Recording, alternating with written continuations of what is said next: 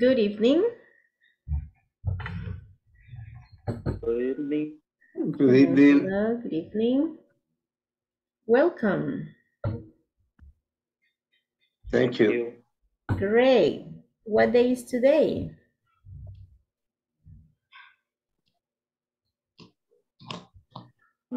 They very well and tired. Well and tired. All right. How are you? How are you? Yes, that's how are you today. But what day is today? Sorry. It's all right. Today Friday. Today is Friday. Today is the Black Friday, actually. Okay, nice. Welcome to classes. I hope you're fine. I hope you're okay. Yeah, you might be tired. You might be exhausted, but at least you are here, and that's great. I see. Yes, you have been punctual to the meeting and punctual to the responsibility to the class, right? So it's great. Okay, on the chat, say something. How you feel, how your day was. If your day was tired, if your day was busy, you say, oh, my day was busy, or my day was tiring. My day was terrible. Oh, my day was good, or I feel good, I feel fine, I feel great. So how are you? How are you? And how was your day?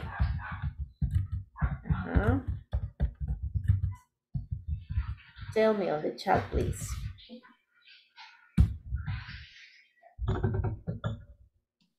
Let's see. My day was good. I am fine. I feel good. I'm okay. What can you say? Like some people say, my day was busy. I feel tired. I feel relaxed, probably. if you are okay, if you're fine, you just say also, I'm fine. I'm okay. I'm fine. Yes, very good, Daniel. I'm fine. Thanks, teacher Melissa. Nice.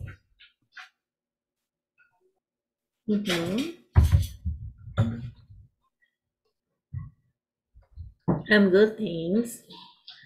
All right, it was relaxing. Yeah, I'm fine. Thanks, teacher. I'm good. I'm very good. Nice. That's good. Cheer up, cheer up. Yes, like pups. I'm fine. I'm fine. All right, I'm very good. I'm fine. All right, I'm fine. I'm in my work. All right. Welcome, December. I'm still working. All right. I know it's the most wonderful time of the year for some people. I know. And you, teacher, I'm okay. I'm great. Actually, this, well, in the whole year, today was the first day that we didn't have classes. We only had interviews, but only with a small group of students who needed to reinforce. Only about 20 students came. We had, let's say, about 4 or 5 interviews because we are 3 teachers and they were rotating the group of students, so we didn't have a normal class as we usually have, and then we only had meetings. And we also help with some arrangements for the settings in auditorium, so we have to set some tables, some chairs, some furniture. But it was a different day, let's say the first day in the whole year that we didn't have classes, because we always have classes. Okay, great. Thank you for asking. Nice. All right. Attendance. Are you ready for attendance? Yes? Yes. Perfect. Let's see. Today is Friday, November the 25th. Balmore? Not yet. Carlos Emilio? Present, teacher. Hello, good evening. Cesar? At work. or not, just listening. All right. Well, I got, Daniel? Daniel, Present, teacher. good evening. Emerson? No, Emerson. Edwin? No, yet. Eric? Present. Good evening. All right. Good evening, teacher. Hello, how are you?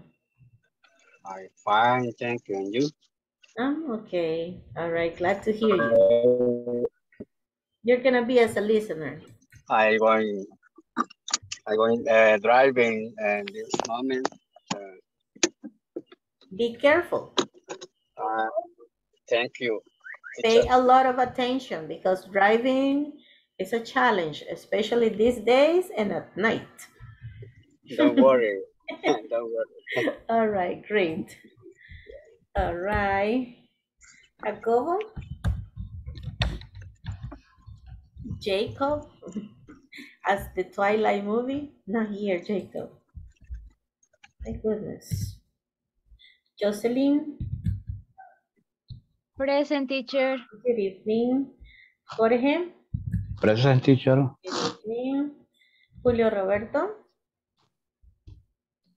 Not yet. Good evening, present. Oh, you are here. How are you? I'm fine, and you? I'm okay. What happened to you yesterday?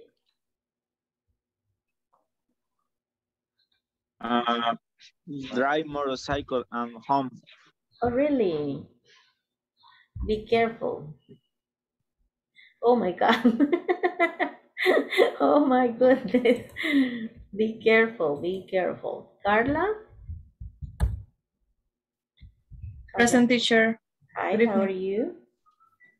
I'm fine. Thank you. All right, You? great. I'm happy to see you and to hear you. Liling? Present, teacher. Good evening. Good evening. Maria Jesus? Present. Good evening. Mario Oswaldo? Not here. Melissa? Present, teacher. Good evening. Sergio? Present, teacher. Good evening. And Mr. Luna? Present. How are you? I'm doing great, Miss Blanca. What about you? Really? Doing fine as well. Thank you for asking. I What about got... the Black Friday? Teachers don't know about Black Fridays. Teachers just work at school and teach students all day long. Actually, I I'm just saw the traffic near the shopping malls, but I didn't go anywhere. I'm sorry to hear that, but it will last for 2 days, all the Really? weekend. Well, it's been since October, I guess. People been talking about this Black Friday for about 2 or 3 months already. You have the opportunity and It's just Saturday business. Oh yeah, tomorrow. or Sunday. If I had money, I would go. Today is too difficult to Too achieve difficult. something. It is Yes. very crowded. Too crowded. A lot of traffic, by the way, especially near the shopping malls or the shopping centers. You can call them both, but some people just interpret the shopping center for the second-hand stores. For that reason, it's better to stay at home listening the class teacher. Yes. Right? Yes. 2 points. For 2 points, for 2 extra points. All right. Nice. Welcome. Today is gonna be a wonderful day. We have a lot of things to do, actually. A lot. Hello, teacher. Hey. I'm present. Yes, thank you, Claudia. I already saw your message. Don't worry. Okay, nice. Well, as a reminder, we have to complete the platform.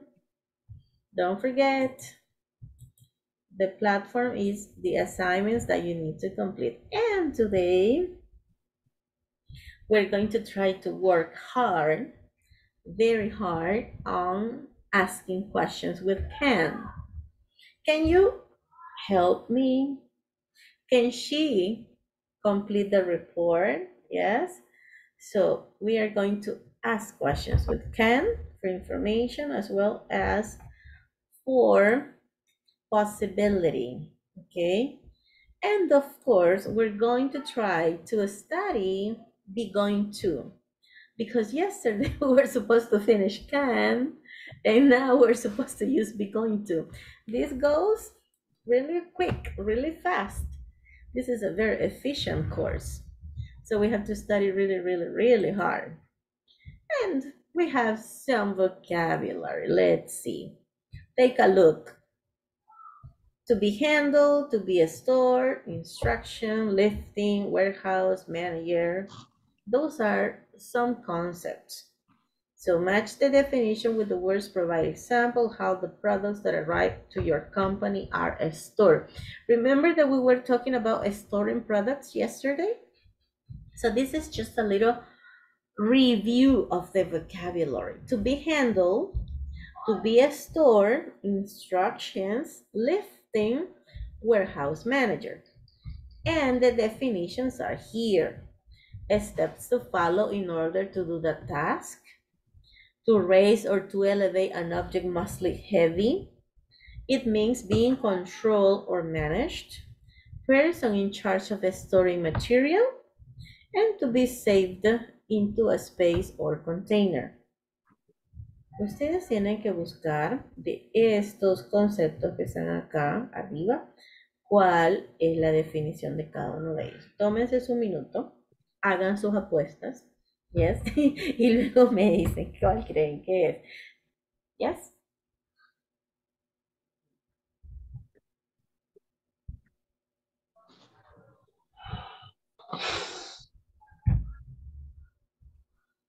Anybody?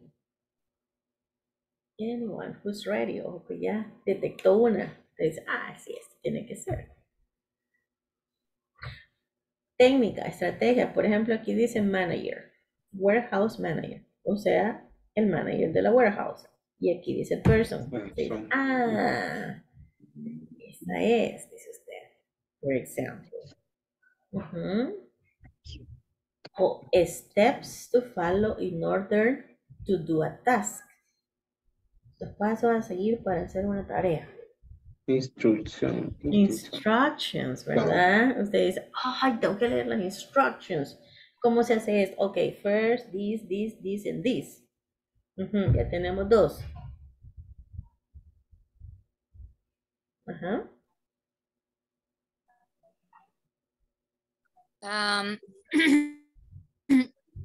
Yo creo que la segunda, to arise or elevate an object mostly heavy, creo que es lifting. Lifting, ¿se recuerda cuando hablamos de elevator? Elevator es otra palabra para lifting, the lift. Entonces, to raise or elevate an object, especially heavy or mostly heavy, es lifting. Ya llevamos 3. What else? Nos quedan 2. To be stored. Hablamos ayer varias veces de almacenar. To be saved into a space or container. To be saved into a space or a container. Eso es store, almacenar. And obviously, ¿cuál nos queda? To be handled. Sería it means being controlled or managed. Or managed. Cuando usted dice, I handle this. Yo manejo esto. Entonces, significa que usted lo puede manejar, que lo puede controlar. ¿Ya? That is what it means. All right, so let's see. Exactly. To be handled. So it means being controlled or being managed. All right. Okay, to be a store, that means to be saved into a space or container. Instructions.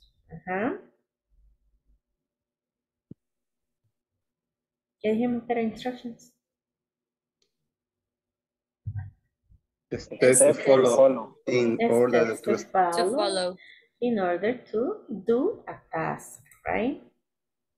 Okay, what about lifting?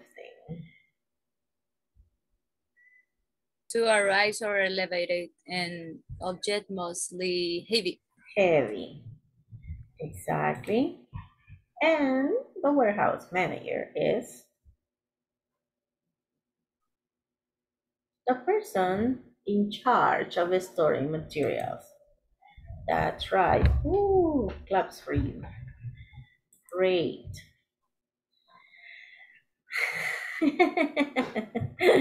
All right, this is just in examples para que lo vean ya en contexto, ¿verdad? The new textile need to be handled in, necesita ser manejado. Don't forget to read the instructions before you complete the task, before you assemble pieces, right? Maintenance team is lifting, right? And the warehouse manager is busy or is at the office. Whatever you want to say about this person. All right. Llegamos a lo que nos incumbe este día, usar el can. Bueno, se los explican acá como dos usos. El can para information y el can para possibility. Obviously, voy a buscar acá un menú flotante que me permita hacer un spotlight. Acá está. Vaya. Si no tuviéramos estas palabras, where and when, igual podríamos hacer una question, solo iniciando desde can. Can you stack all the new products? Can I stack all the new products? Pero cuando hago esas preguntas iniciando con el can, solamente estoy preguntando si puedo o no puedo, si puedes o no puedes, si él puede o no puede. Pero si ya le agrego el where, estoy preguntando dónde puede él almacenar los new products. O cuándo, si digo when, ¿ya? Entonces aquí va a depender de qué es lo que quiero preguntar. Si yo le digo, can she stack all the new products? Estoy preguntando que si ella puede apilar todo el nuevo producto. Pero si yo digo, where can she stack all the new products?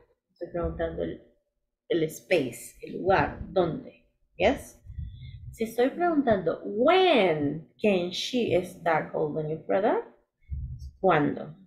Oh, she can do it on Monday, or she can do it tomorrow, or she can do it in this afternoon, right?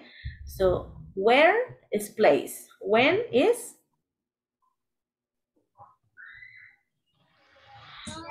Day. Day, time, exactly. So, obviously, stack es el único verbo que puedo usar. No, puedes utilizar cualquier otro verbo. For example, can you check the report? When can you check the new report or the other report, right? Se está preguntando for information.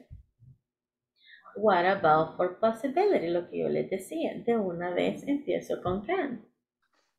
Si quiero information, le agrego el where o when, yes? O what, cualquier otra information word.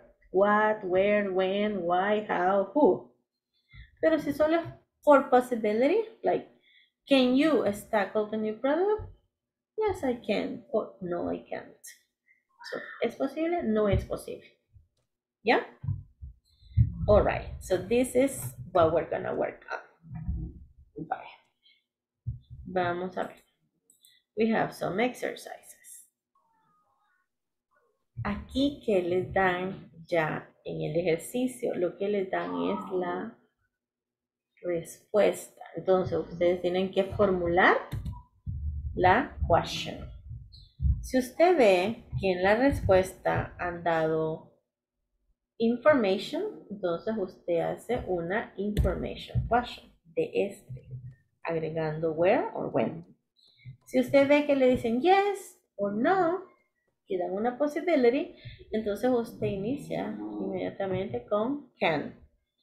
Veamos. You can store them in the back room. Usted las puede almacenar en el back room. Le están dando information. Entonces, ¿cuál debería ser la question? Where? Where can you, Where can I or where can you store the products, right? Could be. No, we can't. We can move all the televisions. Aquí está diciendo, can we? ajá, can we or can you en este caso, ¿verdad? Porque uno responde we cuando le han preguntado you. Si estamos en grupo, right? O si estoy yo solo, pues respondo con I. Si alguien me dice, can you go to the store? Y yo digo, no, I can't. Oh, yes, I can, right? Okay. You can store the 90 cars on a warehouse. Aquí igual le están dando lugar. Recuérdense, place, Yeah. where. Where Ajá. car store. Where can you or where can I store the 90 cars, right? Si aquí de una vez dice yes, entonces la pregunta inmediatamente era the possibility. Can she? Can I, o Ajá, en este caso, como es she, Can she? can she sign the form? Sign the form. Lo voy a dejar con la noción para que ustedes lo resuelvan. Let me see. Esto lo tienen en su manual. Déjenme ver. Solo para confirmar, just to confirm. Yes. Está justamente, ese es el ejercicio. Justamente después de la explicación. Okay. Page 14. ¿Lo encontraron? Did you find it? Sí. Yes. Para los que igual no lo tienen, igual voy a compartir el screenshot. Vale, lo vamos a trabajar. Traten de hacer su mejor esfuerzo. Tampoco es pecado equivocarse. We are learning.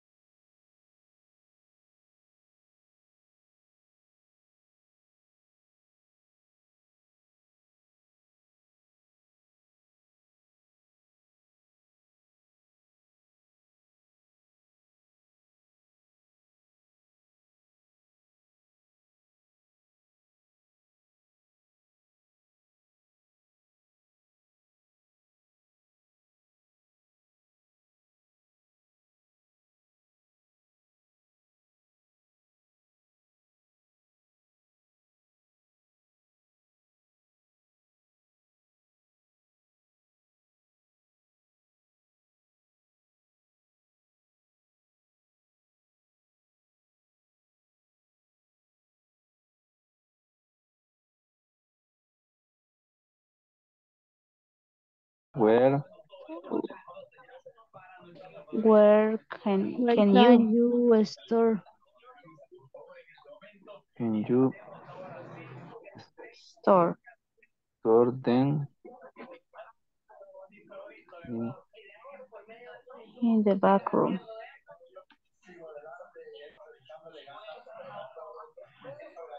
Creo que eso, bueno, no sé si eso iría, fíjese, porque ella está diciendo si puedo almacenar en el baño. Ah, pero no, olvídame. Ok. Vaya. La segunda. Sería Can we, ajá.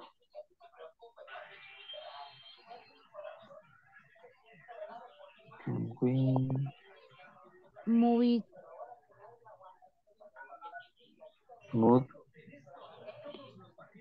move television, all the television?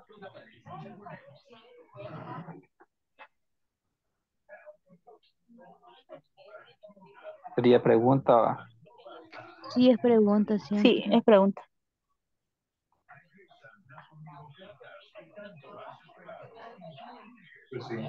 La otra. You Ajá. can, you can, Pero solo lleva un can. Esa la hizo ahorita en la práctica. Pero primero va el verbo, sería primero can. Ajá. Can, sí.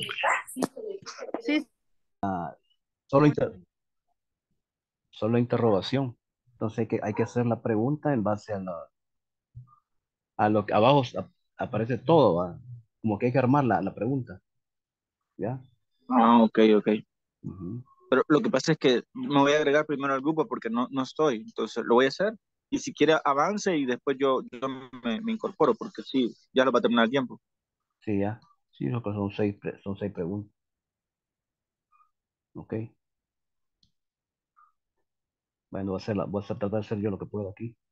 Ajá, porque yo ahorita estoy buscando cómo agregarme al grupo. Cuarta. sería where, entonces. Ajá, sería where, porque dice Where. guardar them, como guardarlos. Entonces yo me imagino que ha de ser where can I store this, donde puedo guardar ¿Y el esto. you? Ay, Where can sí, you nos, start? nos faltó el use, el subject. Can you sería. Ah, Sí. no creo que sea you, Ah, sí, sí, sí. Aunque tiene them. porque es como que alguien le está preguntando a esa persona y esa persona le está respondiendo, puedes guardarlo allá. Entonces podría ser where I can store y lo que sigue.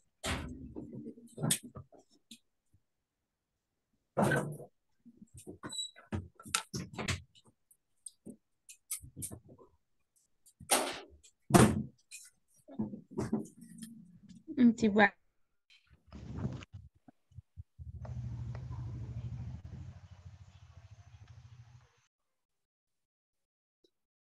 Okay, número 3. Sí. No, we can't. We can move all the televisions. Esta parece que la mencionaste, ¿verdad, Edwin?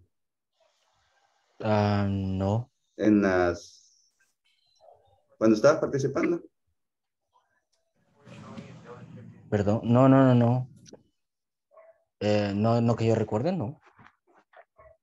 Quiero ver. No, we Can you? can. Can you move? Como la pregunta es la que mencionó la teacher, la pregunta nos lo hacen a nosotros, we. La Ajá. respuesta, la pregunta tendría que ser you. Ajá. Can you move all You- the The televisions? television. Ajá. Ajá. Can you move the television? Televisions, ok. Ok, la 4 entonces. ¿Mm? Sería Play up, ¿qué significa? Pile up es apilar, una sobre otra. Entonces, esta sí sería del lugar. Quiero ver, perdón, de tiempo. They can pile up the boxes tomorrow. When. Ellos yes. When can they? High up the boxes. Tomorrow, ok.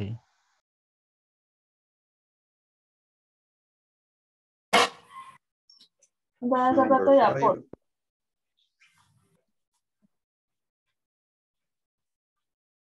First, warehouse. Esto sería otra vez igual que la primera, supongo.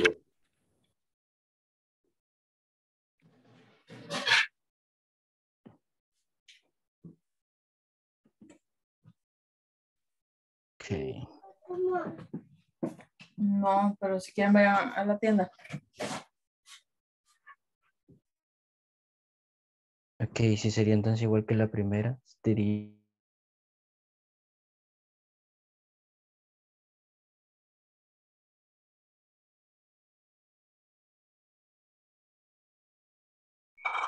Sí, sí, similar sería. Sí. Ah, sí, ¿verdad? Ajá. ¿Por qué no?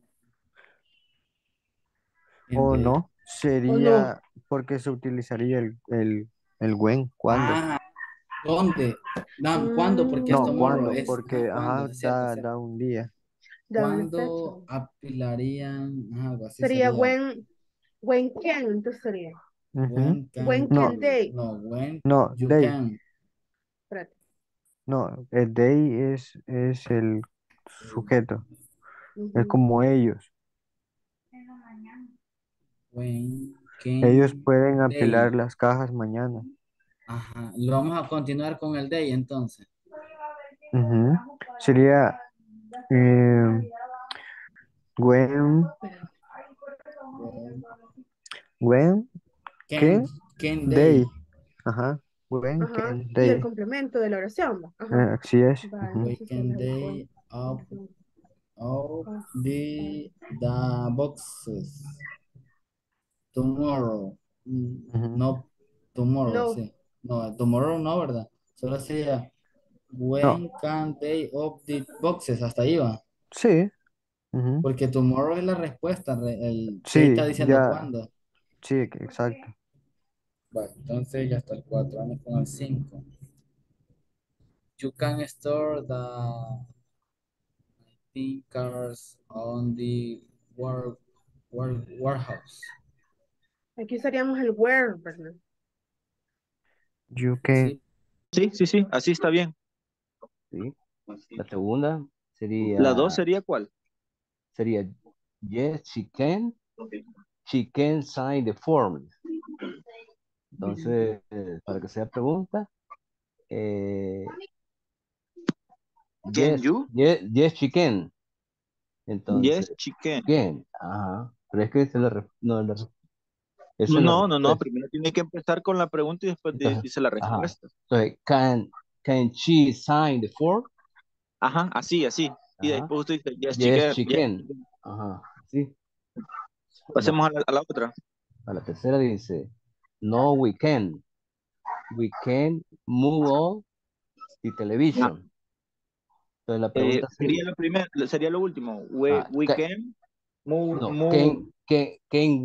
no, can we move on the television? Ajá, ellos están viendo la televisión. Ajá. No, we can't. No la están viendo, Ajá, es la entonces respuesta. es la No, respuesta. Entonces es la empieza respuesta. primero Ajá. ellos, we can. Ajá. Can Can we we can, ajá. Sí. La cuarta sería, watch TV? La película. sí, pues, cabal. La otra sería, they can pile up the boxes tomorrow. Entonces, can they pile up box tomorrow?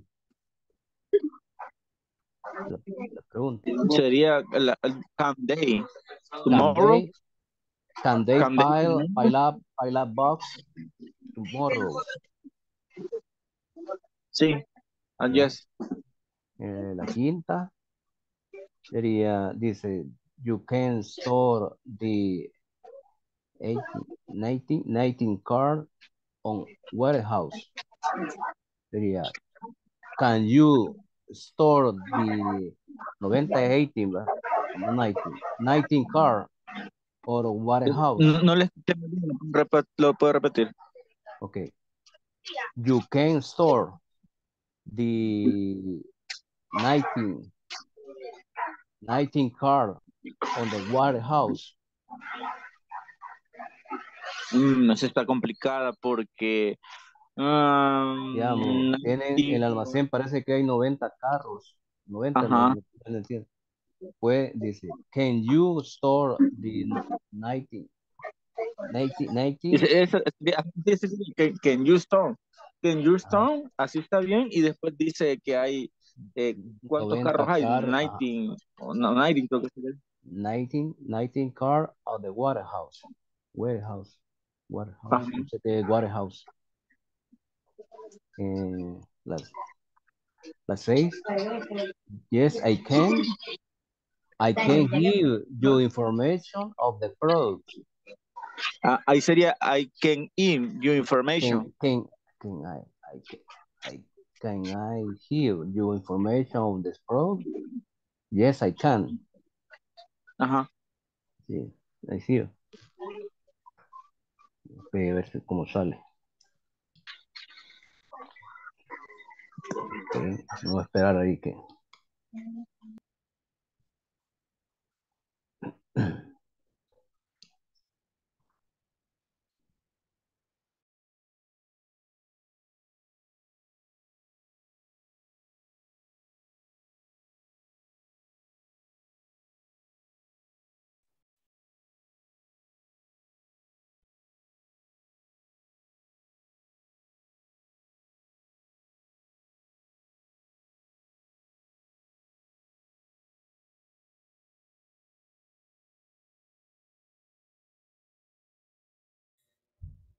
Did you finish?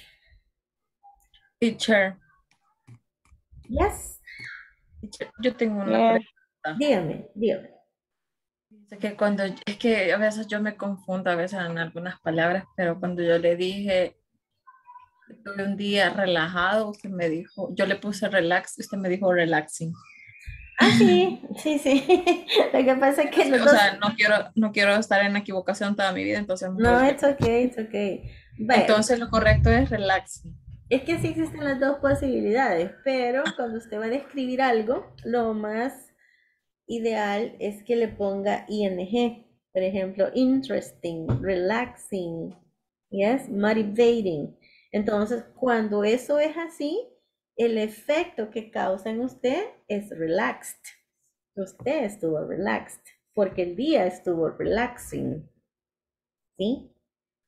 Si la película estuvo interesting, usted estuvo interested in the movie. O sea, en español yo estuve relajada. Es que exacto, es como causa y efecto.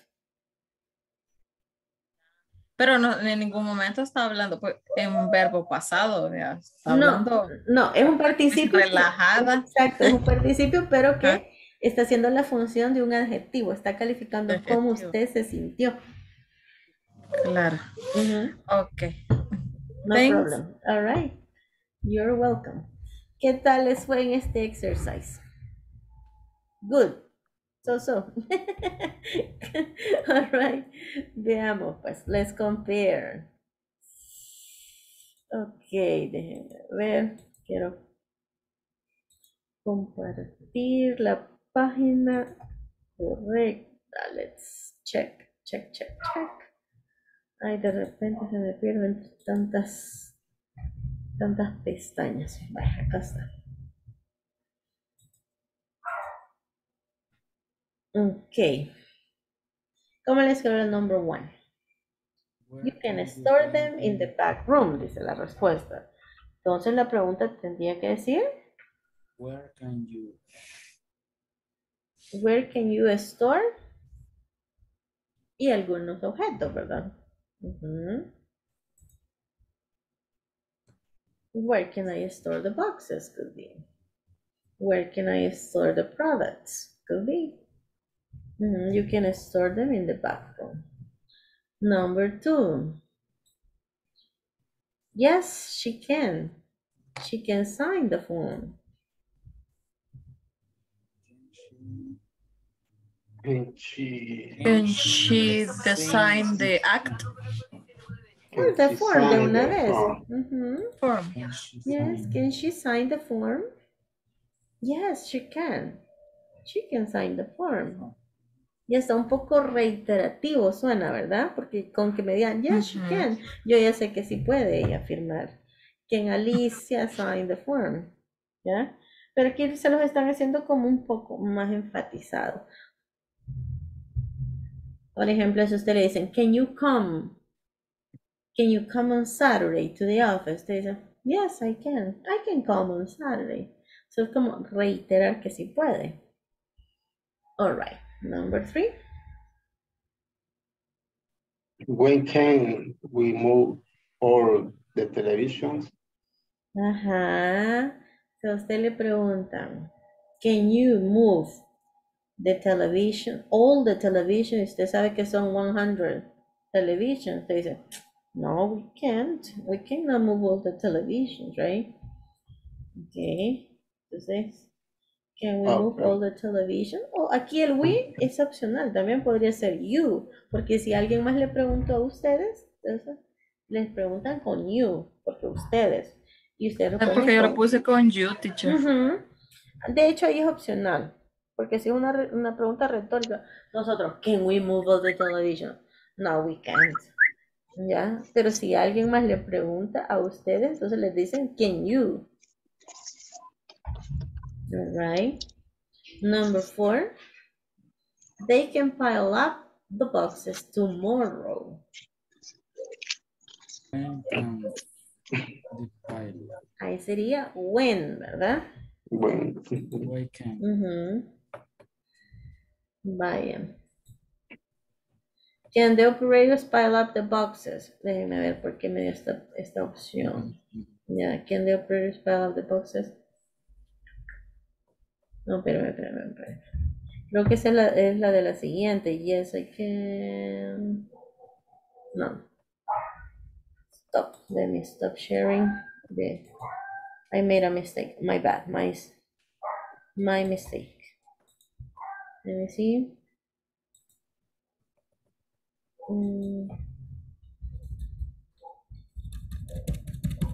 Ajá.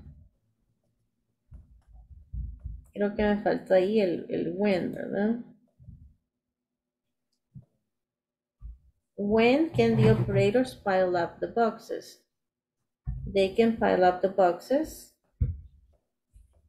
Tomorrow. Espérame, que hay un type of mistake. No me deja el cursor.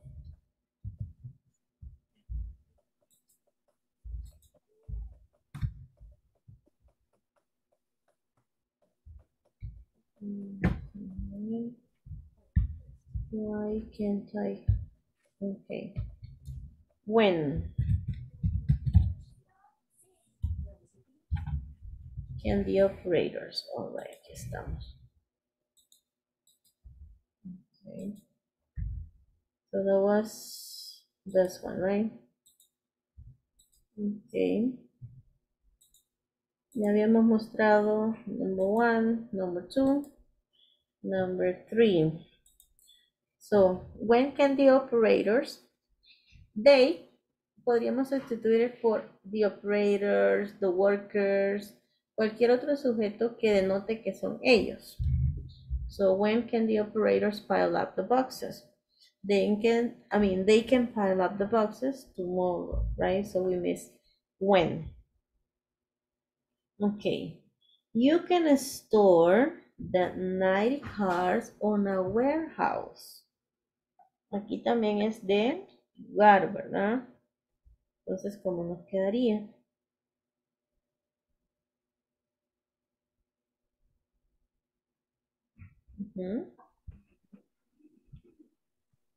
On a warehouse. Where can? Where can I? Where can I store 90 cars? Cars. So that would be, you can store 90 cars on a warehouse. And yes, I can. I can give you information of the product. That's a possibility. So? I believe that, can you give me information of the product? Can you? Yes, I can. Right? Can you give me information of the product? Information can be abbreviated as info, right? Can you give me info of the product? Can you give me information of the product? Yes, I can. I can give you information of the product. Yes. Thumbs up. Así nos quedó. Great. Vaya. Regálenme un segundito. Déjenme corroborar algo por acá. No sé que haya otro typo mistake. Right? Okay. All right. Here we go.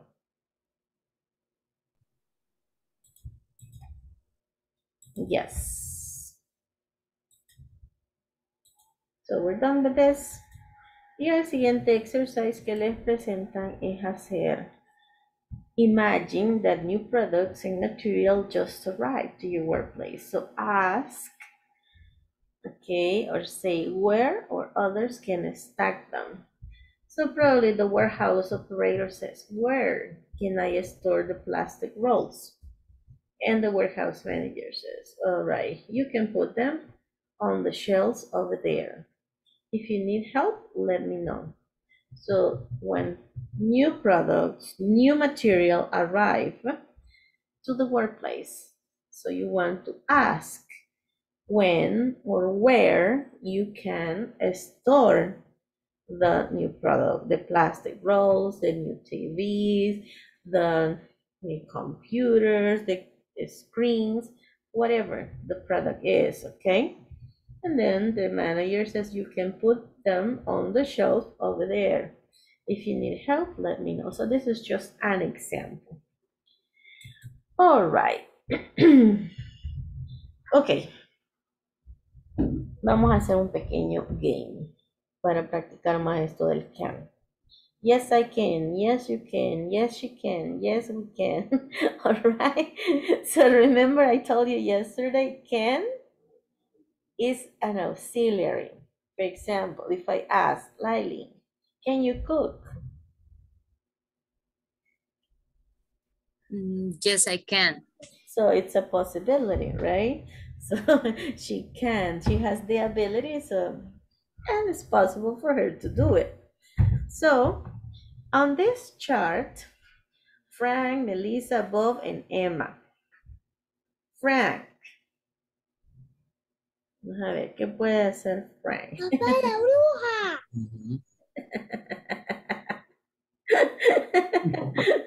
Okay, Frank. Bingo. Sing. Can or can't? Can't, right? Si tiene una X que no puede. Okay, like, right? Ride a horse? Can't. Can't. Uh-huh. Escape? Can. She can. He can, right?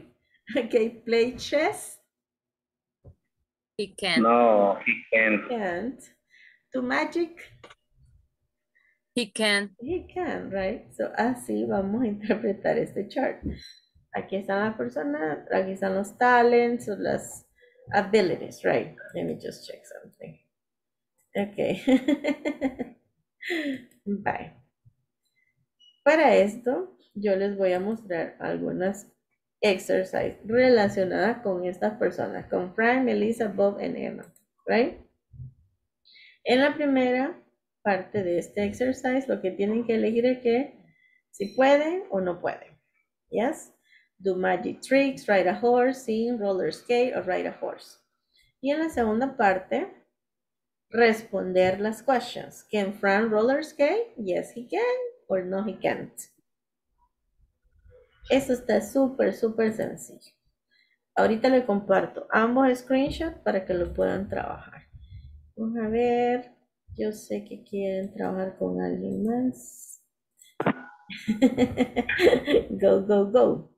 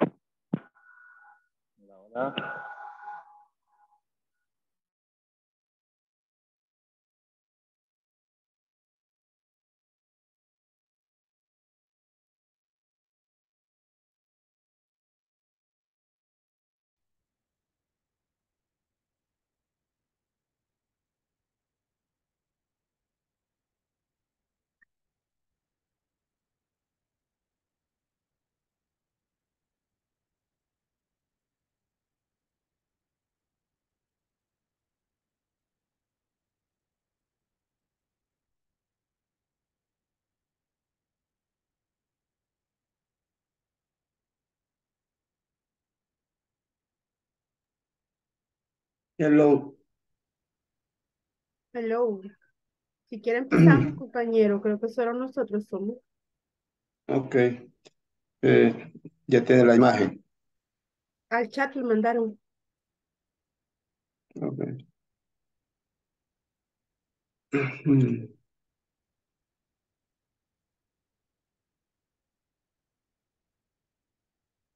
Mm, Vaya, tengo donde quiere haciendo el checklist. Ujú.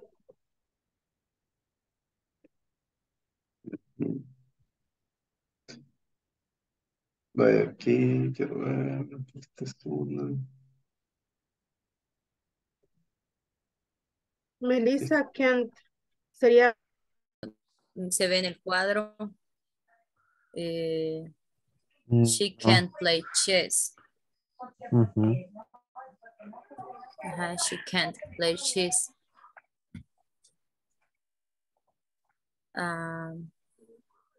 The second, Em, dice Bob, The Matrix, quiero ver.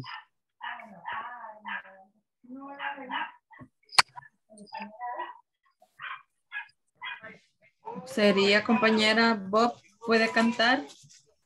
Así es las... ¿O cómo? Ajá, correcto. Magic. Entonces sería, vamos a escribirlo, tal vez lo vamos a escribir, anotar. Quiero ver, aquí está texto. Aquí sería,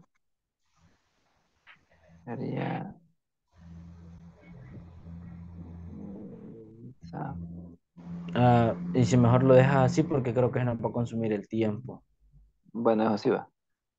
Entonces mejor solo vayamos poniendo una Sí, X, solo es para repasar. Sí, voy a ver. Quiero ver, ¿dónde está? Ahí está. Aquí sería una X, ¿verdad? Ajá. Sí. Y Ok. X sería un palito. Un palito. Sí. Vaya. Y diría Frank, Raise a ride horse. a horse. Frank, no puede. Sería No, un... no puede. I can't. Frank I can't. can.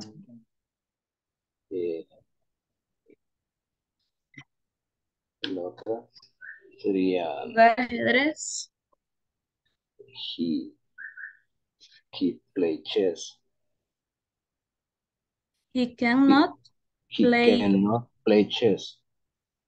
chess.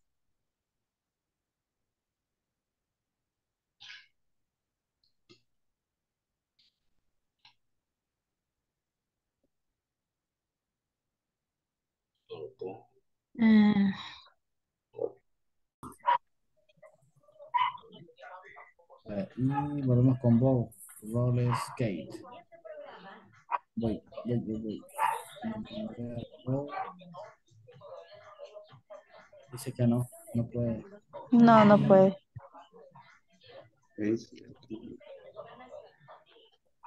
Sería Bob can Bob roller can skate. roller skate. Sí.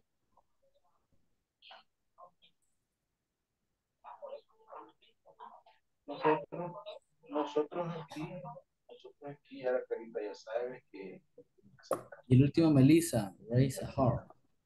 aquí, claro, no pueden decir nada, y a mí tampoco. Melissa, sí puede, ¿verdad? Sí, sí puede, sí puede.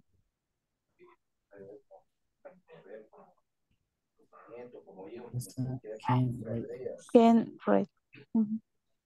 Quiero que vayan Right a horse. lo que yo quiero que sepan. Vale. Esa sería la primera parte. La segunda, vamos a responderle. Yo entendí responderle, ¿verdad? Sí, así sería.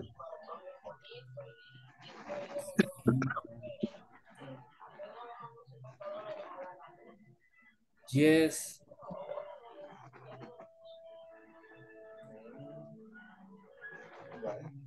Pero quiere que dar, pero quiere que dar los de La número 5, no, la era negativa, era can o can't. Pero ahorita lo voy a poner. La Que 5 era yo la anoté como negativa, can. ¿sí? Negativa. Can. Ajá, es negativa.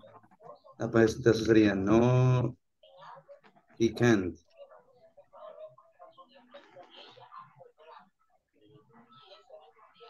La de Frank, ¿verdad? ¿Sí? Ah, ok. Sí, así sería. Ok. Pero hay que ver las imágenes siempre, ¿verdad? Porque dice can roll skate. Puede él. Yes. Yes, Emma. Yes, Emma can do, do, do magic tricks, ¿va? Ujú. De ahí Melissa. Melissa, roller skate. También, yes. Similar, yes. Melissa can. Yes, Melissa can. La otra es can Bob ride a horse? No, cannot. Cannot. Cannot. No, cannot, va. Sería, No, he no. can't. No, he can't. Ajá, no, he No, can't. he can't. Mhm. Ajá. Right. A horse. Sí, puede usar el he o el she. Ajá, es que en el otro ejemplo sí, así restan las respuestas en negativo. Ujú.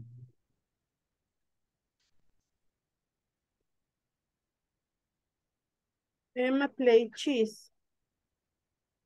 No,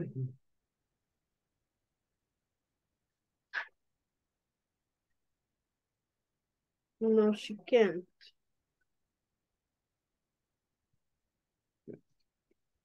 Vaya, la última. Ujú. Can Frank and Emma do magic tricks? Sí. Frank y Emma. Ujú, Sí. Yes, they. Yes, they ujú. can. Desde can. Ajá. Ujú. Sí, yo creo que ya es compañero, eso era todo, pero... Ujú.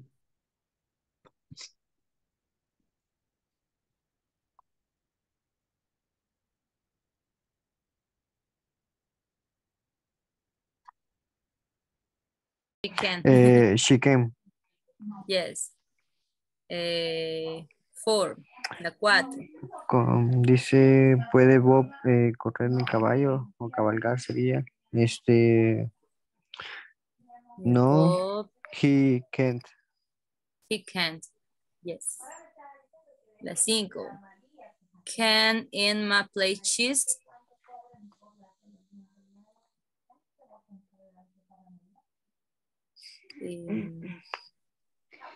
No, chica, can. No, no puede. Ese can, Sí, estuvo can. bien, estuvo bien. So perfect. A ver, la última que nos ayude Elizabeth. Dice, can Frank and Emma do magic tricks?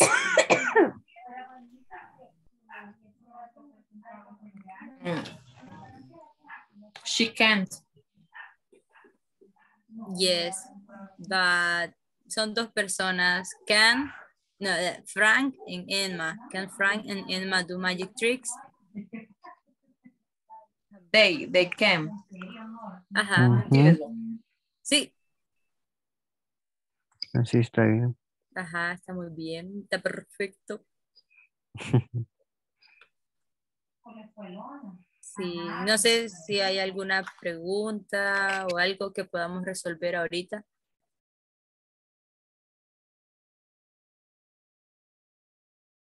Pregunten sin vergüenza. Sin vergüenza.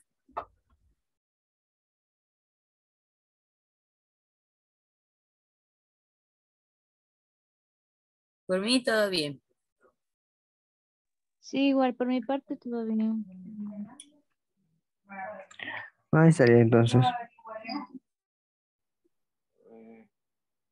Ok, Voy a buscar ya la volví. otra imagen. Hola. Dele, dele. Ya volvimos. Ya. Oh, me escucharon. Hello. Oh, no. Oh, no. Pero no me vieron. Mental ya no me aparece en mi grupo. Really? Mm. Okay, 1 second, please. I just need to disconnect my computer. Oh my goodness.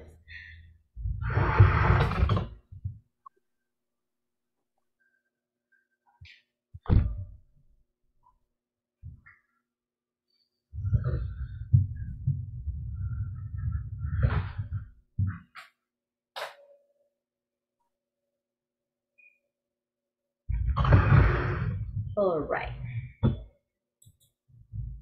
Okay, let's have the second attendance before we check the exercise.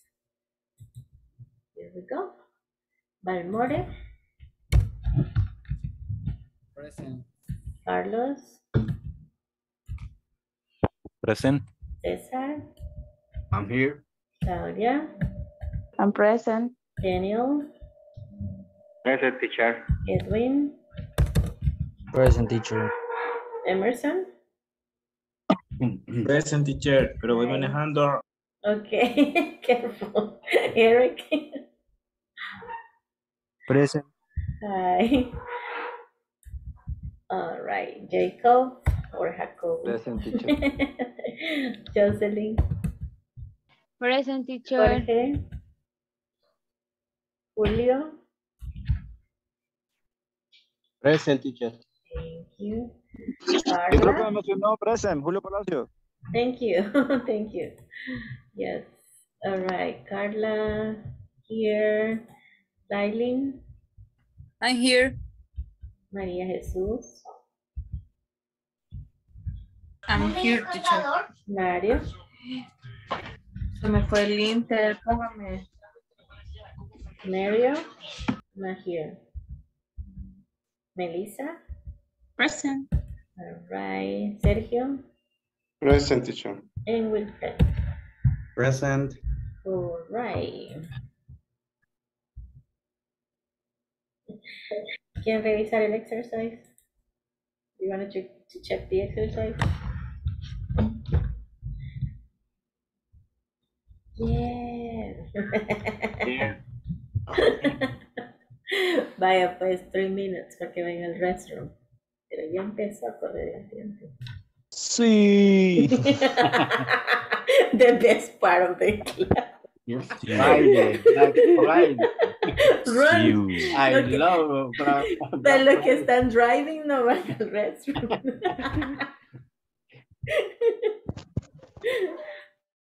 Teacher, yo tengo una pregunta. I have a question. Tell me. En cuanto a las tareas, por ejemplo, esta semana solo tendríamos que hacer la tarea de, no sé, son La 5 tareas a la semana. Una sesión 1. Toda la sesión 1, ¿verdad? Yes. Ah, esa era mi pregunta, No porque como worries. habíamos comenzado martes, por Sí, eso... ajá, pero prácticamente la última clase, digamos que la clase 5 es como un repaso de todas las clases que se han visto previamente. Ah, ok, está bien. Sí, esa era mi mayor pregunta, pero también estaba pensando eso de ver, porque yo ayer dije, voy a hacer tareas y las terminé rápido y, y fue como, No problem, que fui that's okay. rápido. That's okay. No, lo que pasa es que yo dije es muy poquito, no sé si es que solo yo hice ese poquito o son más y no les Ya vamos a encontré. comparar para ver si estamos resolviendo lo que es o lo que debería ser. Así. Ujú. Por No favor, problem. porque yo digo, o sea, las hice, pero yo dije como, qué poquito, no sé Esto si es era todo. poquito, o será que estoy mal y me hace falta más y no sé dónde hallarlo. Don't worry, ahorita lo vamos a comparar. Pero puede hacerle de nosotros, ¿verdad? Gracias. Yes. All right.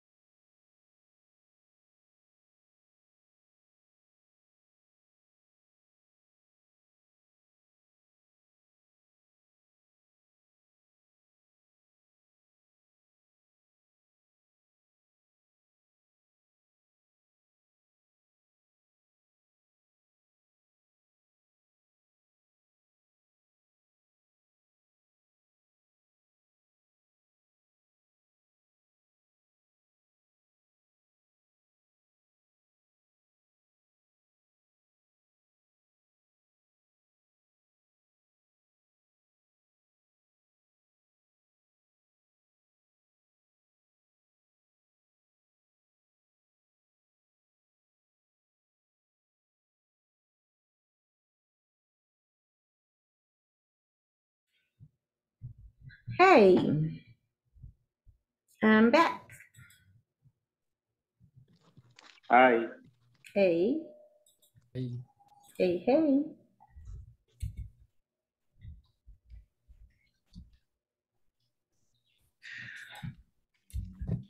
Very fast. Very fast. I say go to the restroom only. Okay. Only emergencies. Okay. Let's see, Frank, Melissa, Bob, and Emma. The first exercise. 1 second. I need to move something from here. All right, here we go. Melissa can or can't play chess? Affirmative or negative? Affirmative. Affirmative.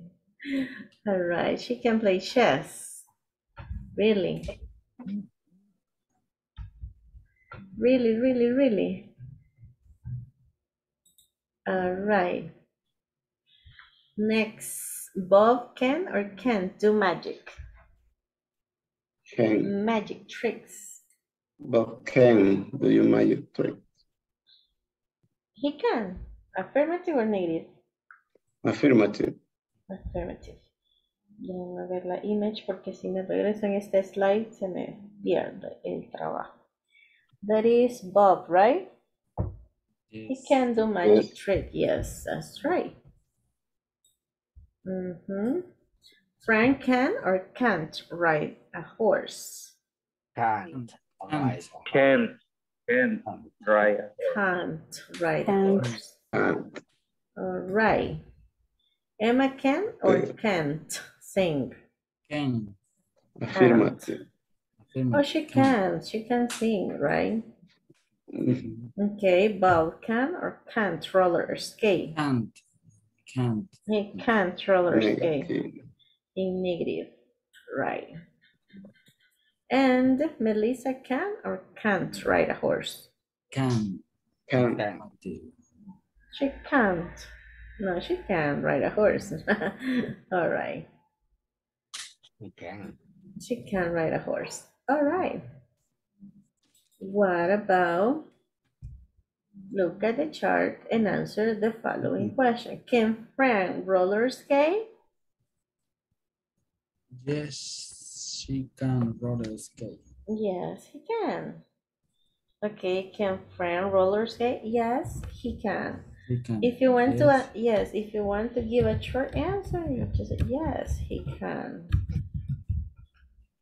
Punto. Si usted quiere explicar más, usted continúa la idea y dice, he can roller skate. Pero eso ya es opcional. Con que responda, puede o no puede, ya, y no. Ok. Roller skate. Hold on. All right. But yes, he can. Or no, he can't. He cannot roller skate, right? But in this case, yes, he can. He can roller skate. Can Emma do magic tricks? Yes, she can. Yes, she can. Oh, yeah. Yes, she can.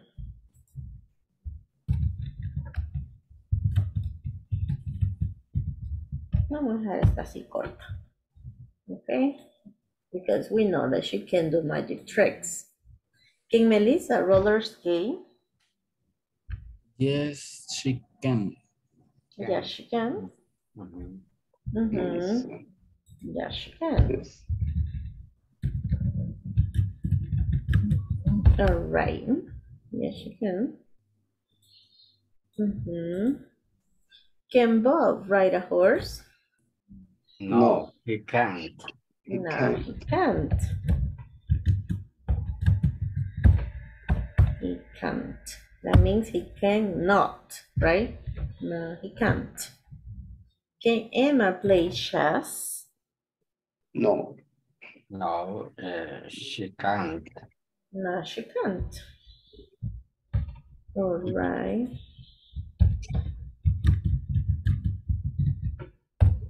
No, she can't. All right, can Frank and Emma do magic tricks? Frank and Yes, Emma. they can. That's right. Yes, they can because it's two people, right? Yes, they can. And that's it. Así está. Esto muy sencillo, muy easy peasy. Correct? ¿Así les quedó? Yes. Perfect. No questions? ¿Alguna question? No question. No questions, no answers. Nah. All right. So we can erase everything. Veamos. Todavía tenemos algunas, como siguen teniendo ustedes la imagen, eso lo vamos a resolver desde acá. Esto está tan fácil como poner un chequecito. True or false. Aquí dice verdadero, falso, ¿verdad? Melissa and Emma can roller skate. True. True. All right. Frank and Bob can't ride a horse.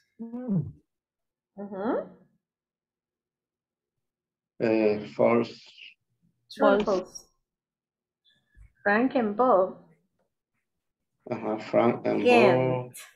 can't Can't. ride a horse. No pueden. Sí, No, that's true. Es true. True, porque está diciendo que no pueden, y es cierto, no No pueden. puede. They can't. All right. Frank can Yes. play chess. False. False. False. Because he can't, right? All right. Bob can sing. True. True. True. Melissa can do magic tricks. False. False. Oh, she can't.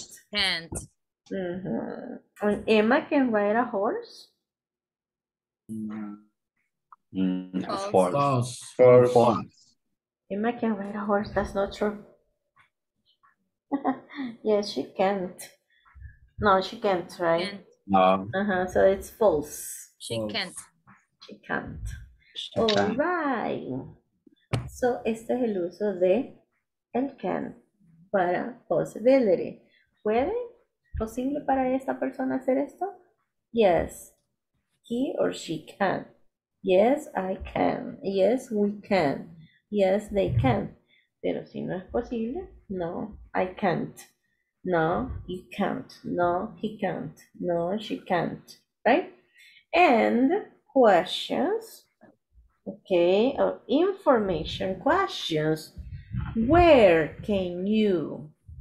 For example, I ask you, where can you make photocopies?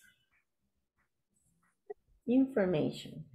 Where can you make photocopies? You say, oh, I can make photocopies at the office. At the office, at the main reception, or at the copy station. No sé, ¿tienen algún área donde puedan hacer photocopies at work? Or you say, no, there's not a place where I can make photocopies at work. I have to pay outside, or I have to order the photocopies from another business, right? So, but I'm asking where. I'm asking for information, right? So this was practically some of the practice that we missed yesterday. Bueno, vamos a pasar a un punto de nuestra agenda en la que empezamos a discutir otras cosas, pero déjenme, solo les muestro desde su manual where you can find this. Okay, we just finished this and empezamos con esta parte. Solo el objetivo de esta lección es to ask and give information about one's or other's achievements. O sea, pues, ¿qué achievement? Por Dios santo. Shipments son las cosas que se traen por barco, o sea, las cosas que se importan, las cosas que si se mandan a traer, obviamente, vienen, pues son muy pesadas, obviamente, y es el transporte la industria, del business, que las cosas vienen por barco, por eso se llama shipments, viene de ship, right? And brainstorm about the different methods that your workplace sends products or materials to others. También puede ser que si ustedes tienen algún negocio o algo, puede ser que envíen también cosas, no necesariamente las mandan a traer, right? So that can be other, okay? Y acá tenemos una information. Dice, check the information in the following shipment labels. Esto es como el tag que se les pone, me imagino. Okay. From Travelers Inc. 23, Glenway, St. Carlos, California, 0570, made in the U.S. Lutteral Road, 34, La Unión, El Salvador, que tiene otro number. El tracking number, esto es como el número para estar chequeando, ¿verdad? ¿Dónde va? Para estar tracking, para estar viendo el recorrido. The quantity, 65 units. The shipment, 7A4. The sender, como el que envía. Y aquí tienen otros numbers que esta, pues no sé para qué.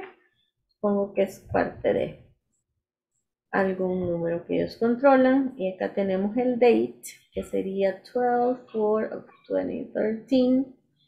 Y el net, 120, es the weight, como cuánto pesa, ¿verdad? El peso en total. Aparte de tratar de descifrar esta information, obviamente tenemos estas questions que nos preguntan. Read the shipment label information and answer the questions. Aquí es cuestión como de tratar de buscar la información que nos piden las questions. What is the shipment address? Por acá está la dirección address, right? What is the mailing address?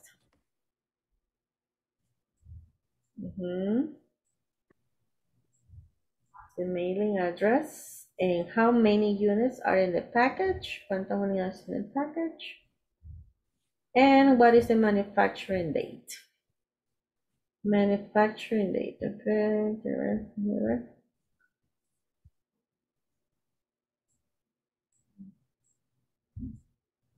I don't really find it. What? Manufacturing date? Ok, podría ser este. Manufacturing date. En el tiempo que fue manufacturado. All right. Yes, must be that one.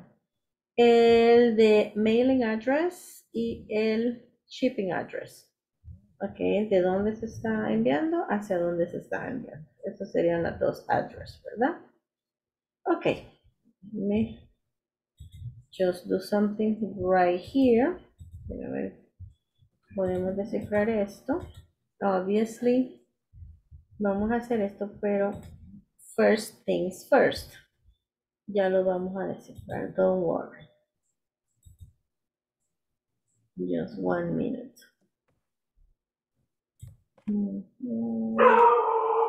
Right here, I need to change something. And then I go, sorry about my neighbor's dog.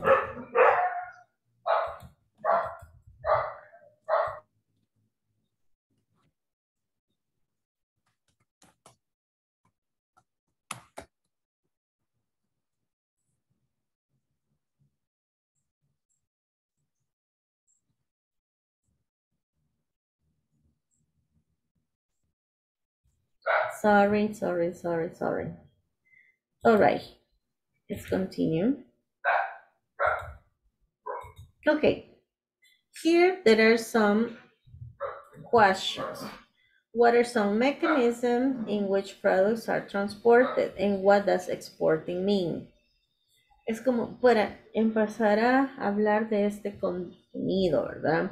¿Qué significa el exportar y cuáles son algunos de los mecanismos que utilizamos para transportar productos. Lo que les mencionaba, ¿verdad? Obviamente si los productos van a ser transportados de aquí a Europa o de China a Centroamérica, el mecanismo va a diferir que si es transportado nada más de aquí a Guatemala, right?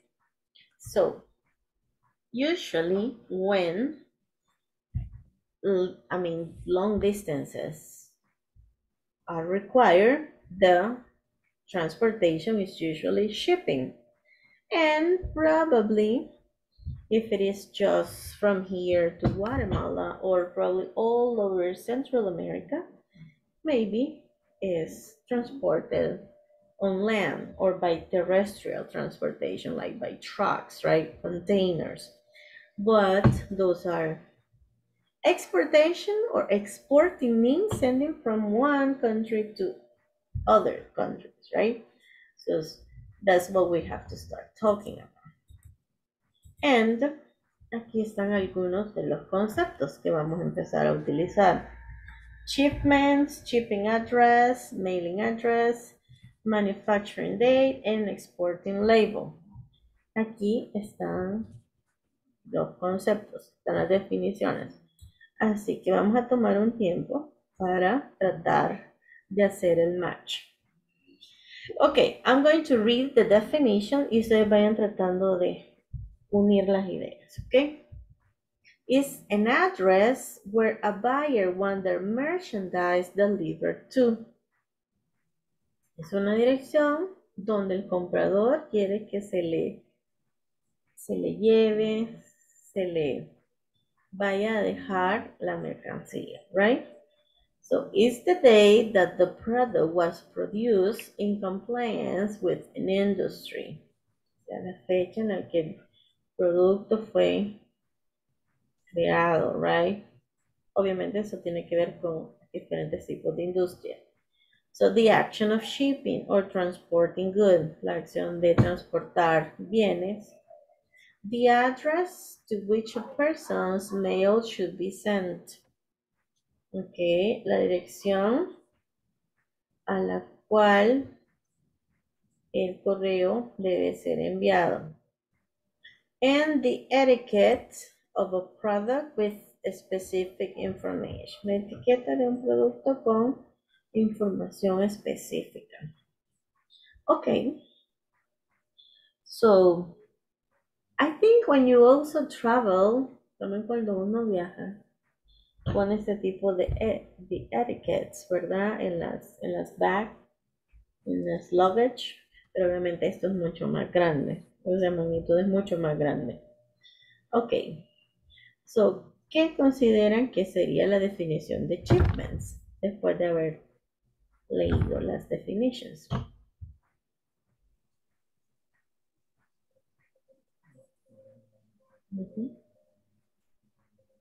The action of shipping. The action of shopping. Right. Yes. That would be That's the action of shipping or transporting goods. That's right. What about shipping address? It's an address. It's an address. Where, The address to which a person's mail shall be sent. The shipping address is the address where the buyer or to which a person's mail should be sent. Okay. Address where a buyer wants their merchandise. All right, sí, estamos hablando de la dirección de donde se debe mandar el embarque, ¿verdad? O sea, es donde el buyer quiere que le vayan a dejar the merchandise. All right.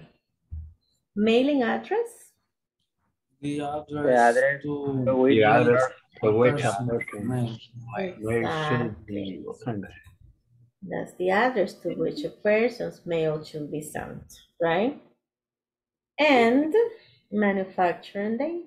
Is the day The day Is the day product in compliance with the industry. It's the day that the product was produced in compliance with an industry. And the exporting label. The The etiquette etiquette for Products product with with specific specific information. info. That's right, the etiquette of a product with specific information. That's right. That was easy, wasn't it? Bueno, y eso es lo que les están, obviamente, mostrando, ¿verdad? Yes. La información que tienen como el example en su manual.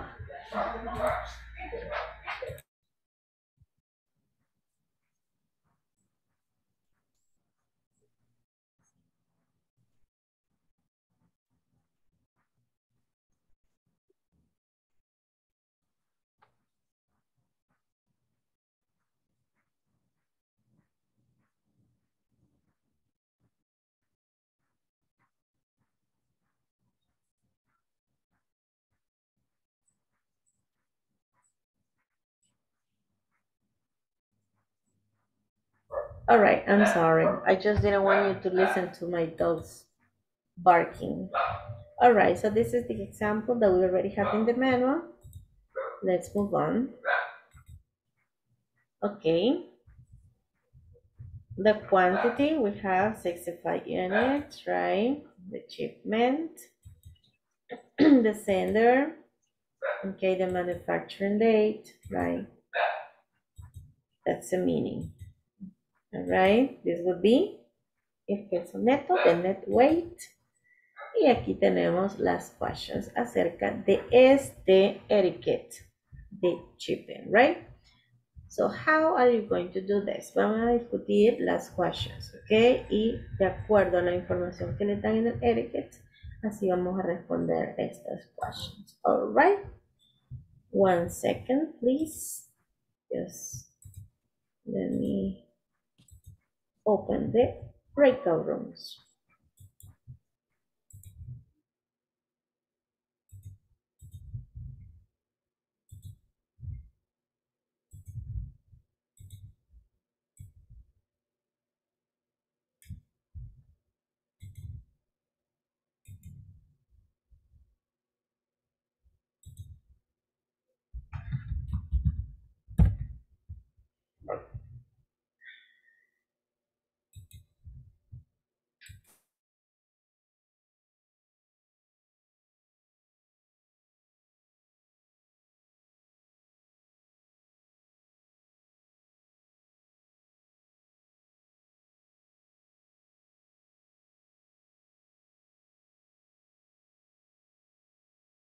Ajá, la dirección sería Literal Road.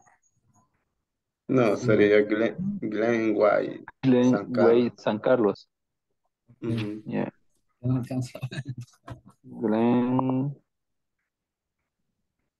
Way. Greenway. No sería desde Traverse in. Ajá, Traverse, es cierto. Dice Traves. from. Traversing 23. Ahí sería Travers.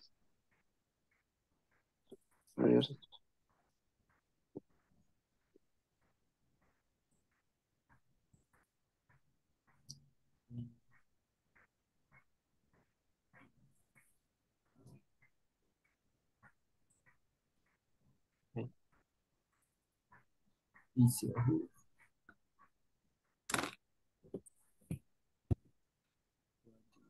Bueno, sí. La de abajo. Wait. What is the mailing address? Sería Litoral Road, number 34, La Unión, Salvador. Yes. okay.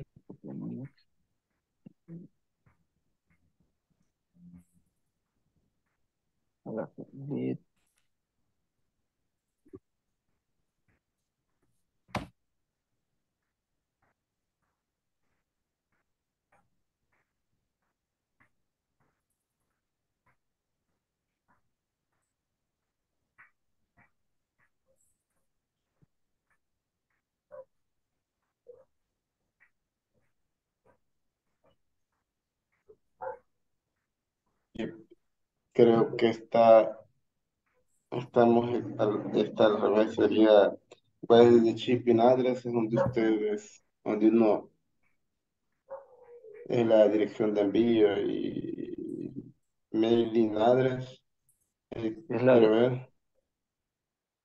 2014, 2013. ¿En cuál? Perdón. Sí, es el día en day, sería eso que nos aparece arriba, que es el 12/4/2013. Ok. Ujú. Yo creo que así queda. For, what is the manufacturing date? The Sería manufacturing day is 12 April, 12 for 20, 2013. Es el 12 del 4 del 2003. 2013. ¿Cómo podríamos decir 2013? Sería, no sé, 2000, 2003, 2030. No, 13. 2013. Ah, ok. Ujú. Okay.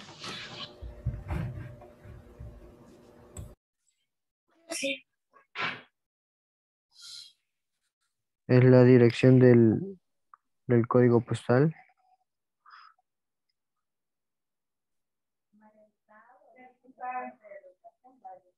Hola.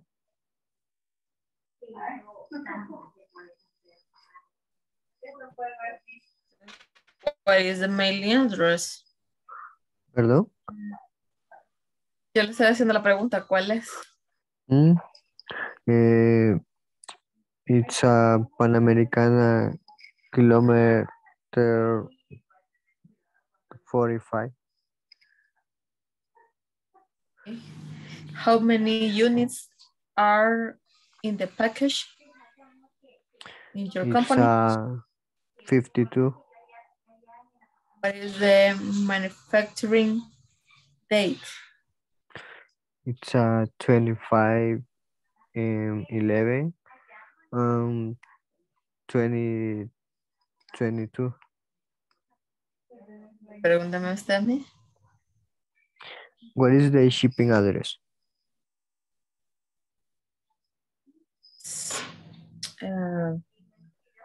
Is Flor Blanca Avenue and Way and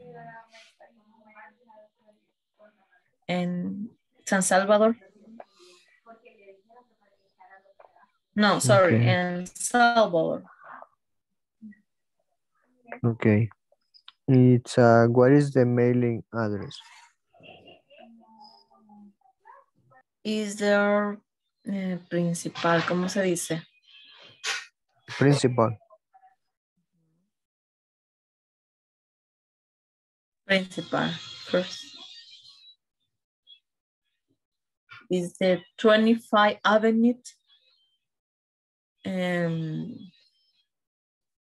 180 San Salvador.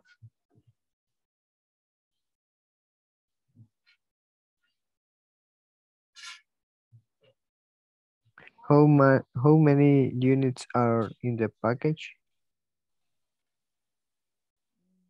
The company just units are approximately 222.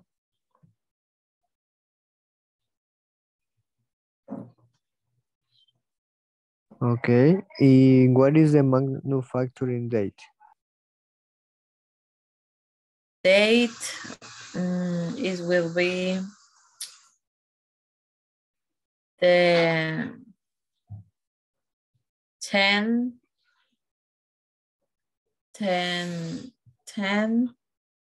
March 20 2020.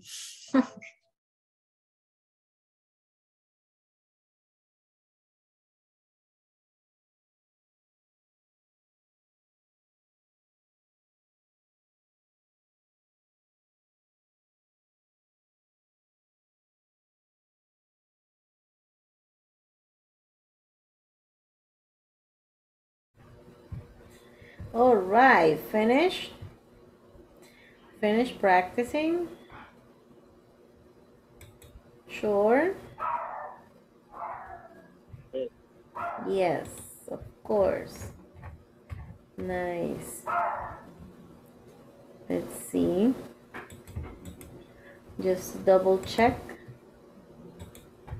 What is the shipping address?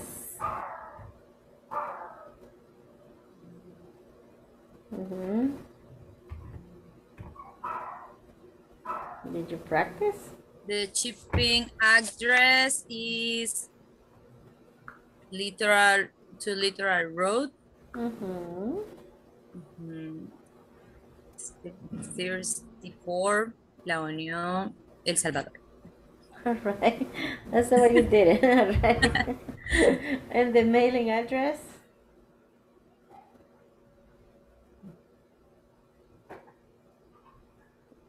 All right, I think it's the other way, right? Traverse in. Okay. 23 Greenway, St. Carlos, California.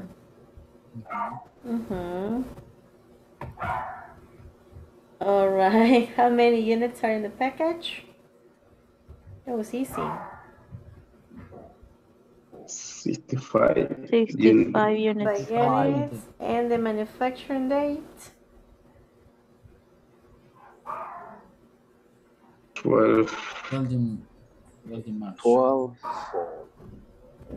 4, that is December 4th. December 12. December 4th, December. 2013. All right. Here, there's a doubt. Okay, with the shipping address and the mailing address, right? Quedamos de que shipping address es el lugar a donde quiero que lleven el producto, right? Y mailing address a la dirección a la que se debe notificar, right? So, yes. Creo que acá el screenshot que igual yo les compartí ya decía, what is the shipping address? Decía Greenway, San Carlos, California, right? Y aquí dice from to. Ok. So, obviamente de acá ellos notifican a esta dirección. Ya, entonces este es el mailing address. Pero se debe ir a dejar el producto acá. Travelers Inc., Greenway, San Carlos. So, en orden deben cambiar eso si lo habían puesto así. Alright. Pero igual la imagen ya se las había enviado. Alright. Regálenme un segundito. Just wanna switch the presentation. Just go on this one. Sorry, teacher, I don't understand. Me perdí, es que no entiendo. Lo de shipping y mailing address. Sí. Vaya. Shipping address es el lugar físico a donde quiere que vayan a dejar el producto. En este caso sería. Litoral. En este caso sería a California. Como que usted está exportando algo de El Salvador a los Estados Unidos. Ajá. Y ya cuando llegó allá, de allí, de ese lugar, le van a notificar a usted acá en el país. Ok. Por eso, sería la Literal Road 34 en la Unión. Que ya llegaron las cosas. Y que vuelve a repetir, lo puedo repetir nuevamente, teacher, porque... Sí, sí, es que a mí me confunde el from y el to porque no entendía eso. Vaya, Ajá. En español, shipping address es la dirección donde se van a llevar las cosas físicas. Si usted está exportando de acá de El Salvador a los Estados Unidos, en este caso, porque es según el etiquette, ¿verdad? El label de la información que tienen los productos, los contenedores, los packages, lo que sea que se esté enviando. Entonces, allá en Estados Unidos, aquí dice Travelers Inn, 23 Greenway, San Carlos, California, 0570. Hasta este lugar tienen que llegar los productos, las cosas. Allí es el shipping address. Hasta dónde se va a ir a dejar el embarque. ¿Ya? Teacher, Yes. pero ¿y si dice from no es de, que viene de tal lugar? Sí. Pero yo creo que allí es donde nos confundimos. Pero sí entiendo Y que el viene tú, y de el tú es para. Entonces para ahí es dónde donde va. nos enredamos todos con las direcciones. Correcto. Teacher, solo una pregunta. Dígame. Yo sí he escuchado bastante y he manejado esto, pero me he confundido. Por ejemplo, nosotros cuando importamos repuestos, decimos mantenemos el shipping en Miami. Está el shipping en Miami. Entonces, por ejemplo, se compran cosas en China y llegan al shipping de Miami. Entonces, no sé si es similar a esto. O sea, Para mí esta es una importación.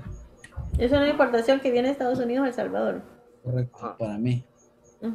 Sí se ve. Así. Sí, yo creo que esa es la idea que da. Yo lo interpreto como que es algo que se va de acá y al lugar de shipping notifica a dónde, o sea, hacia El Salvador que ya llegó. por eso, teacher, disculpe, Es que ¿De dónde viene hacia papel, dónde va? La número uno como de dónde, yo sí le entiendo como de dónde viene y el dos como sí, que es hacia que como dónde que va. si fuera un sticker no sé, ajá, es como que si dijera, este paquete viene de tal lado y va Y va para a tal tal lado. lado. Tal cual Ajá, como una carta. sí, pero es como que si fuera un paquete que llevan las tarimas o como que si fuera la información que lleva el producto. Sí. Hacia dónde va y Sí, de dónde viene. eso es prácticamente, pero lo que estamos tratando de descifrar es lo que nos decía el compañero. El shipping buyer, cuando llega a un lugar, esa es la persona que notifica a dónde lo enviaron. Vale, déjeme solo reviso algo.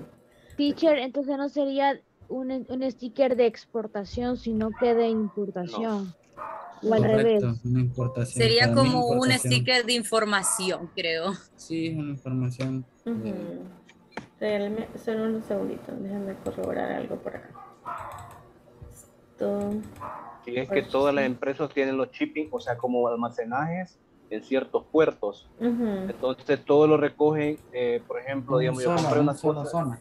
Ajá, entonces ahí están llegando todas las cosas y el shipping viene aquí al país, no para acá, pero que viene, digamos, de otro país, llega el shipping, más que todo en Miami, que está la mayor parte, ¿ya? Entonces luego vienen hacia acá. Pero vienen, digamos, de China o el mismo Estados Unidos, llega ahí al shipping que está en un bodegaje, prácticamente, es lo que yo entendía. Pero ahorita El shipping es la de preparación para sacarlo o recibirlo.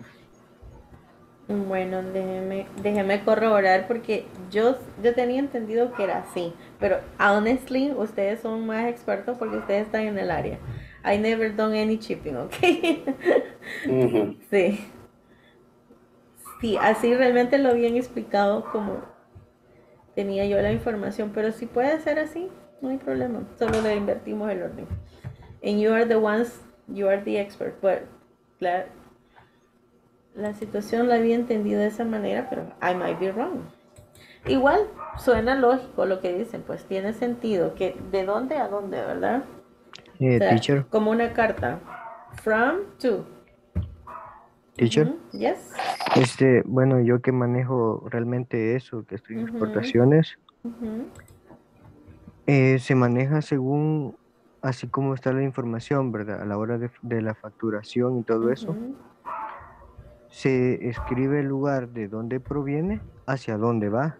es el destino y es similar a lo que está ahí como la tipo carta. Y Entonces es es textual, así como es from textual, to. sí. Okay. No hay un intermediario, porque ya, por ejemplo, por eso siguen un cierto proceso que se llama import y export. Ya ese es el papeleo con aduana y todo eso ya lo realiza, pero ya ese procedimiento ya va todo sellado, verificado, e incluso ya según trabaje la compañía a la hora de exportar, lo que va en el contenedor hasta incluso puede llevar hasta fotos de lo que va incluido para a la hora de mandar el En paquete o esta etiquette, la carga. en el label. Ajá, en la etiqueta. Por ejemplo, va la cantidad de unidades, todo eso se maneja. Ok. Entonces es textual, solo invertimos el orden de las address.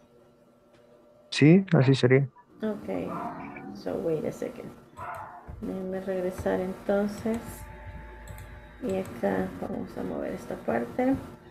Entonces the shipping address sería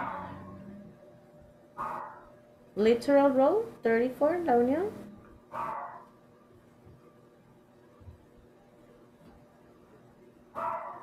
Para el caso.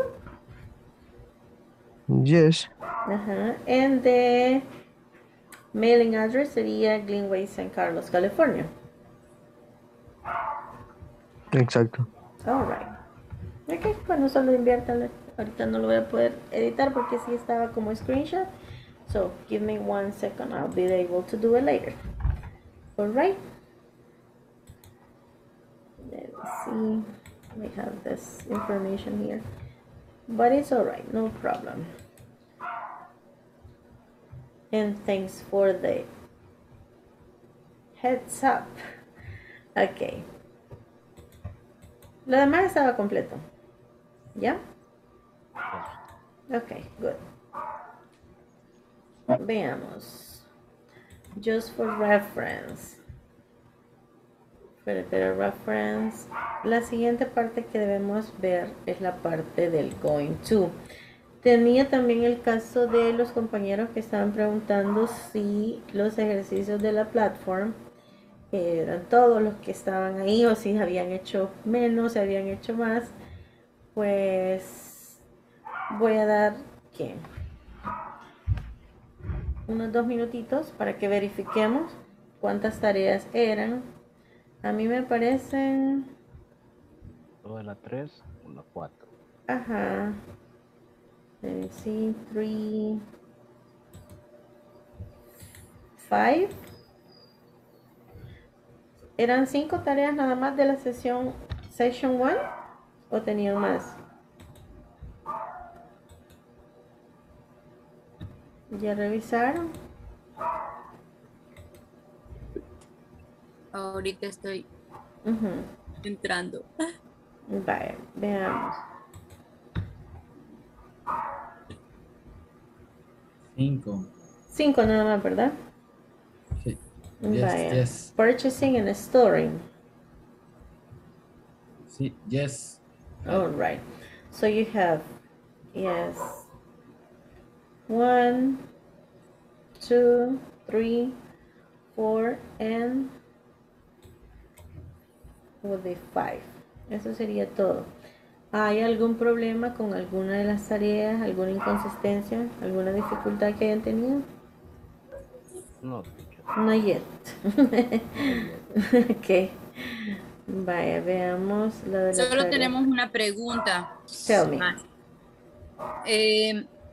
La plataforma para enviar las tareas en caso de nosotros que comenzamos el martes, ¿se cerraría hoy o el lunes? Yo sugiero que lo traten de terminar entre hoy y mañana en la mañana. Sí, hoy ya es como muy difícil, muy tarde, pero al menos mañana en la mañana, al más tardar a las 11, que hayan terminado las 5 tareas de la sesión 1. O sea, sí tiene sentido porque empezamos el martes, pero generalmente la clase 5 es como más repaso. Yo sé que todavía no hemos logrado ver el going to, pero es la tarea 5, veo que ni siquiera incluye el going to, no habría como, solo es vocabulary, ¿sí? Yo tenía como la gran zozobra que ustedes iban a estar resolviendo. Bueno, la for de hecho tiene going to, pero está como bien. Son que, ¿cuántos ejercicios nada más? 5 oraciones, right? So, es prácticamente la conjugación del verb to be. I, no voy a decir are, ¿verdad? Entonces digo I am going to work. El verbo sigue en base form. ¿Sí? Entonces, como esa es la única tarea que quizás no hemos visto el tema a detalle, pero resuélvanlo. Entonces, ustedes traten de hacer su mejor esfuerzo. E igual, si hay alguna corrección que hacer después de que hayamos practicado la estructura, pues la hacen. That's not a problem. Pero ustedes hagan su avance a más tardar hasta mañana al mediodía. Gracias, teacher. Eso queríamos Alright, saber. no problems. ¿Algo más? Anything else? No. Bueno, stop. Vamos a hacer nuestra última attendance. Valmore. Present. Carlos. Present. César. I'm here. Claudia. Present. Daniel. Daniel. Present, teacher. Daniel, una consulta. ¿Usted podría participar en la sesión de one-on-one? No ahora, teacher, porque aún estoy en el trabajo. Ok, perfect. No problem. Edwin. Present. ¿Usted podría participar, Edwin? Yes. All right. Emerson. Present, teacher. Eric. Present, teacher. All right. Jacobo. Present, teacher. Jocelyn. Present, teacher. Jorge. Present. Julio. Present, teacher. Carla. Present. Lailin. Present, teacher. María. Present. Melissa. Sergio. Present. Present, teacher. And Wilfredo. Present. All right, good. Bueno, nos quedamos entonces con Edwin. Y luego nos quedarían pendientes Claudia y Daniel. Porque no, bueno, Claudia is working and Daniel is working too. Okay? So have a nice weekend. See you on Monday. Hey, good night. Good night. Good night. Good night. Bye. Good Take night. care. Good night. Have a weekend. Bye. Have a good weekend. Thank you.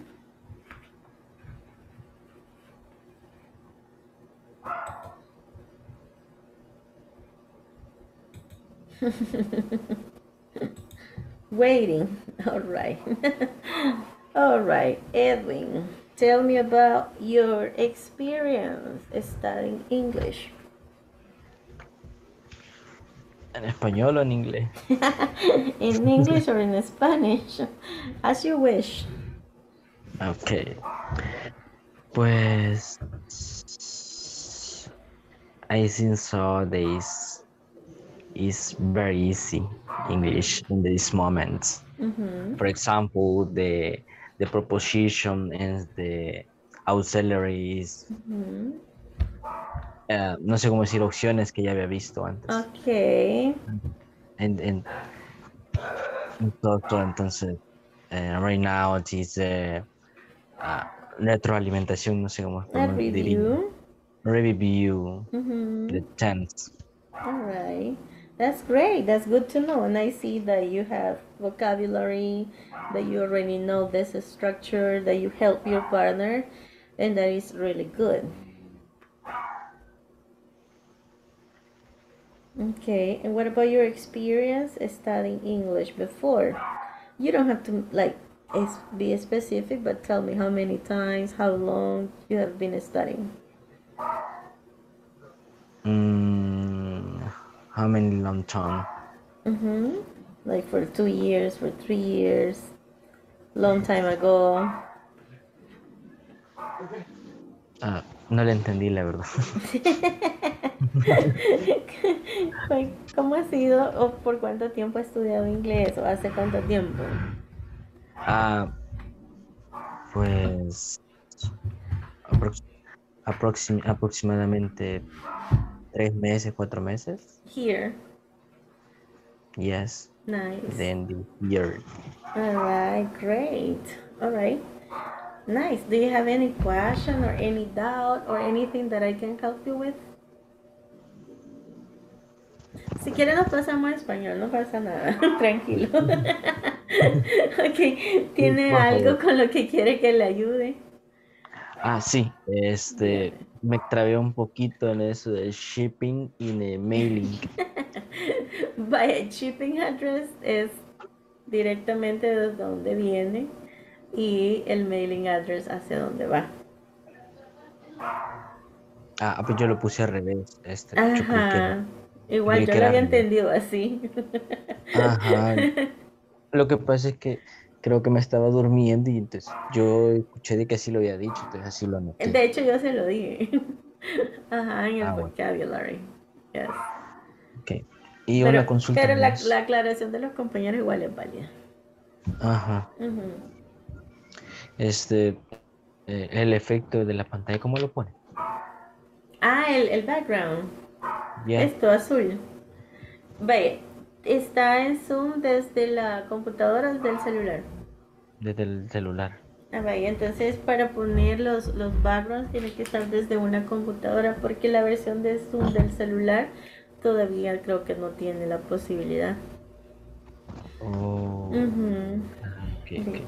Sí, por Eso lo explica todo. Sí, igual para compartir pantalla no sé si se le dificulta un poco. Sí, yo no puedo hacer eso. Ajá, literalmente es como mucho más fácil desde la computadora, pero igual la resolución está muy bien y la conexión, la recepción de audio también se le escucha muy bien, así que lo único que no va a poder estar así como poniendo una playa aquí.